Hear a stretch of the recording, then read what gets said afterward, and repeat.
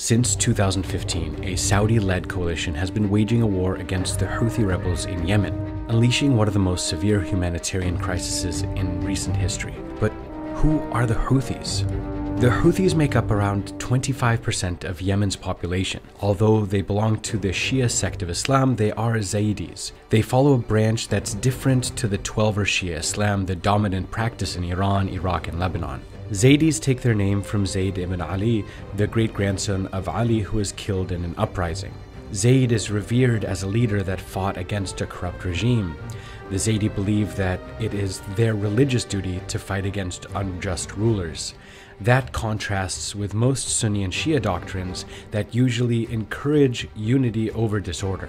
For 1,000 years, Zaydis have lived in the mountains of former northern Yemen in what is present-day Saada province bordering Saudi Arabia. In 1978, Ali Abdullah Saleh, a Zaydi, came to power in former North Yemen. 12 years later, North Yemen and South Yemen were united into one country. Saleh's rule lasted until 2011. In the late 80s, Saudi-funded Salafi institutes were established in the north of Yemen with state support. This made Zaydis feel marginalized.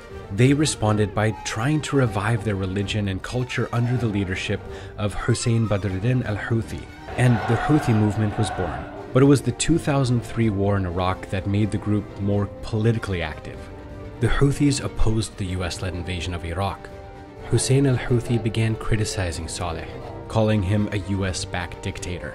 When some Houthis protested in mosques in the capital Sana'a, Saleh tried to crack down on the movement by sending troops to arrest Hussein al-Houthi. This triggered the first armed conflict between the government and the Houthis.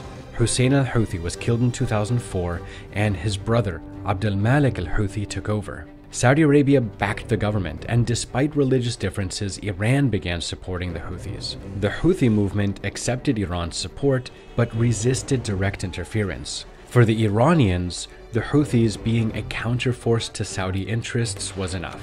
The Houthis achieved initial military success which provoked more Saudi-backed government force. The parties then reached a ceasefire agreement in 2010. A year later, when the Arab Spring reached Yemen, the Houthis were one of many groups calling for Saleh to step down. And when he did, the Houthis joined a national dialogue. But they were unhappy with the outcome, as it would reduce their territorial autonomy.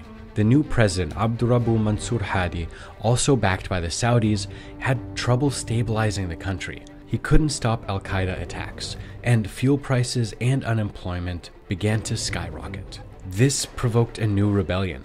This time the Houthis allied with their once sworn enemy, former President Saleh, who still had military forces loyal to him.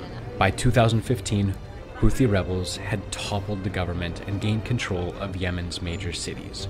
When they entered Sana'a, they rebranded themselves as Ansar Allah, or the Helpers of God, and opened air traffic between Tehran and Yemen, promising cheap oil. Across the northern border, Saudi Arabia's king Salman bin Abdulaziz ascended the throne and saw the Houthis as a dangerous and an important pawn in the proxy war against Iran. Saudi Arabia formed a coalition with other Arab states backed by the US, UK, and France and began strikes on the Houthis. Despite this, 3 years later, the Houthis still control large parts of the country, and the war has been costly.